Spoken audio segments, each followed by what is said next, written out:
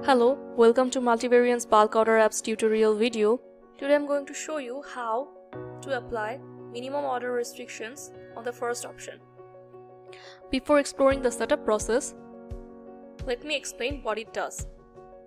Let's say you are selling hoodies in wholesale and you want to sell 12 quantities of each color.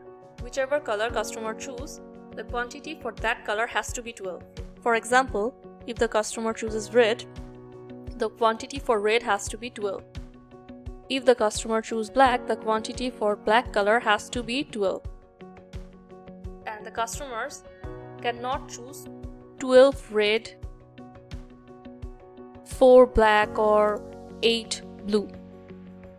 It has to be 12 red, 12 black, 12 blue and so on. But the customer can choose any size of that color to make the quantity 12. For example, if the customer chooses black, the quantity for black has to be 12, but the sizes can be different.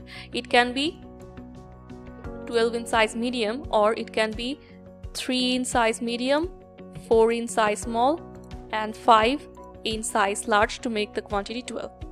So to do that, you need to go to the multivariance dashboard.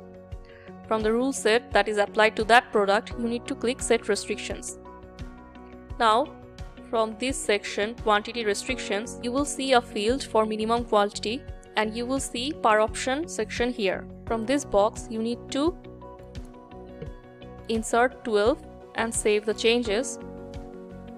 Now, if you go to the product page and reload the page, you will see that for red color, the quantity has to be 12.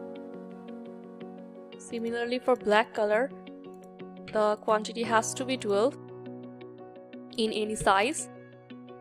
For the blue color also. Or else you will get a warning message. And you have to keep in mind that this restriction or rule can be applied only on the first option. So if you want to apply this rule for sizes, then from your Shopify backend, you need to make size your first option. So I hope this video helps you. Thank you.